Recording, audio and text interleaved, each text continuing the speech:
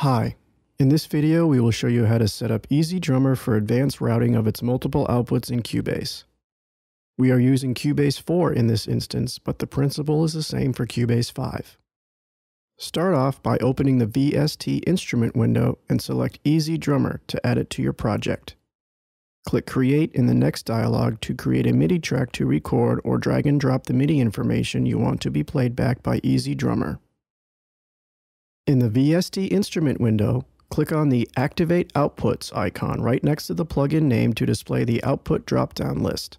Select Activate All Outputs.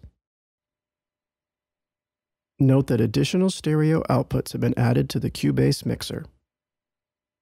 By default, all EZdrummer sounds are routed to the plugin's first stereo output.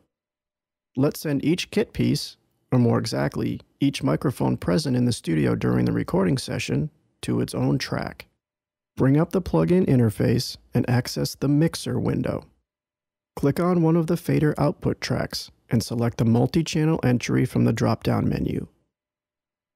This preset automatically assigns the microphones to separate outputs for optimal interoperability with expansion packs, so we recommend using it whenever possible, at least as a starting point.